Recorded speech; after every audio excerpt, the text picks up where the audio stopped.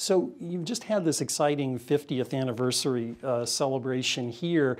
We're, of course, thinking of this wonderful 100th anniversary of Columbia Business School. As you look back, what do you think are the biggest lessons for investing over the past 100 years? Well, I really think the best lessons are the ones I learned at Columbia.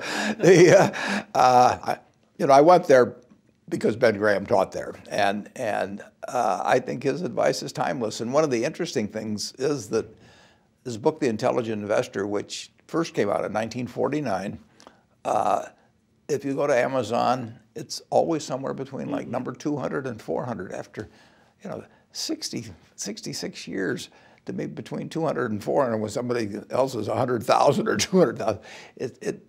The lessons are timeless. They're simple, but they're powerful. And so I haven't learned anything better since I got out. So this may mean that for the next 100 years, do you think anything will change in that, or the same principles, same approach? Yeah, I mean, as my partner Charlie Munger says, if you don't believe in value investing, what do you believe in? I mean, what are you looking for if you're not looking for value?